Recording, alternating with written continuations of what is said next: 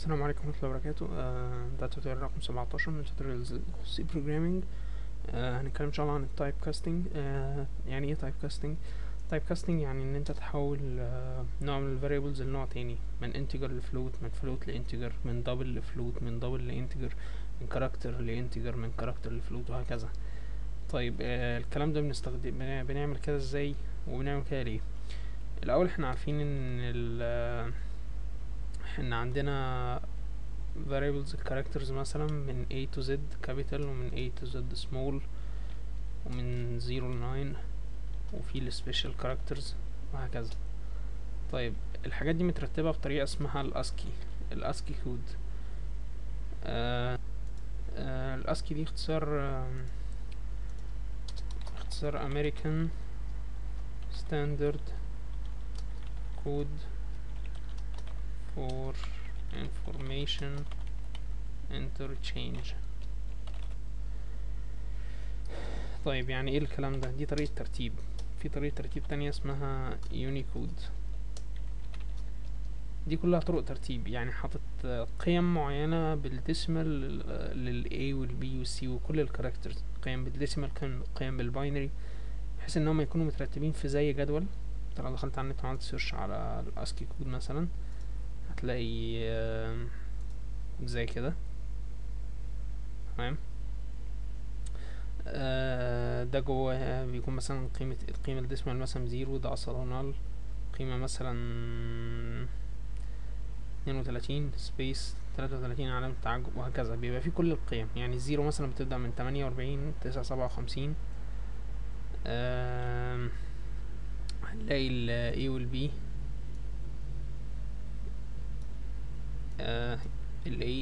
ال A من 65 المفروض A capital لغاية Z 90، وبعدين هتلاقي A small من 97، Z small ل 122، وهكذا. دي طريقة ترتيب. طيب اتكلمنا كتير، يعني ايه بقى تايب كاستنج، نستخدمه ازاي؟ دلوقتي انت عندك انتجر مثلا من x، وعندك الانتجر ده بيساوي 65، بيساوي 65. جينا نعمل print if كده، قلنا print if الكلام ده x. طبعا احنا عارفين اللي هيطلع 65.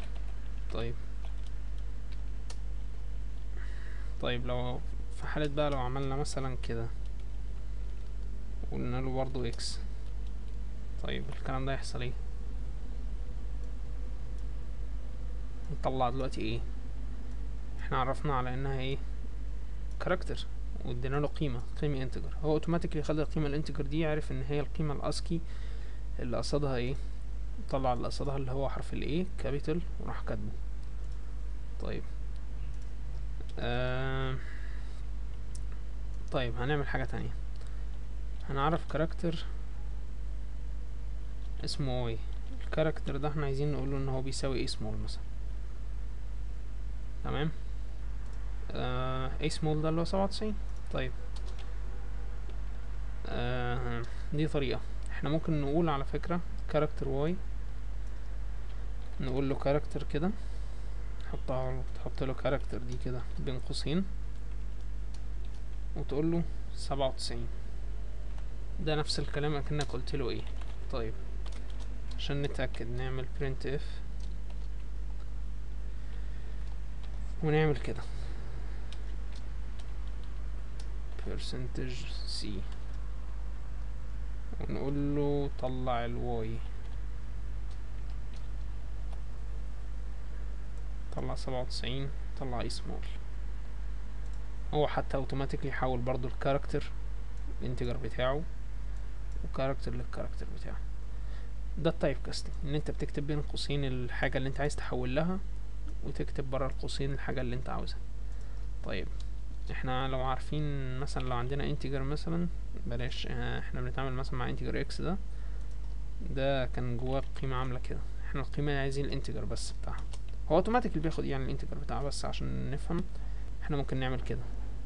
دلوقتي ايه اللي حصل؟ دلوقتي هو هياخد قيمة ال65 دي وهيسيب اللي بعدها. يعني لو عملنا كده وقلنا له طلع الاكس، خد ال65 بس. طب العكس، فلوت وقلنا له خد الانتجر بس.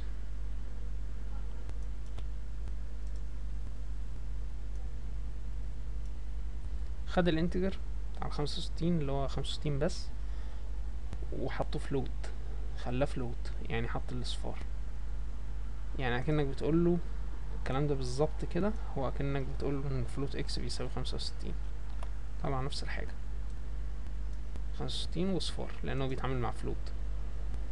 طب انت لو عملت كده خلاه صفار عشان انت بتتكلم مع فلوت. طيب نخليه انتجر 65 بس، لان انت ايه اتكلمت على الانتجر بتاع الفلوت اللي هو اكس. ما حطش الاصفار يعني، لكنه اتعامل مع انتجر يعني. طيب ده كده اساسيات يعني التايب كاستنج. طبعا ممكن تستخدمه في حاجات كتير جدا، يعني انك تعرف تحول عملية. انت مثلا لو بتتكلم مثلا على انك تطلع، ودي حاجة اعتقد مقلتهاش قبل كده، 3 تقريبا قلناها، 3 على 5 النتيجة هتطلع صفر، لان انت بتقسم انتجر على انتجر، فيتوقع ان النتيجة انتجر. 3 على 5 دي كانتجر بزيرو، فانت ممكن تقول له ان الكلام ده فلوت،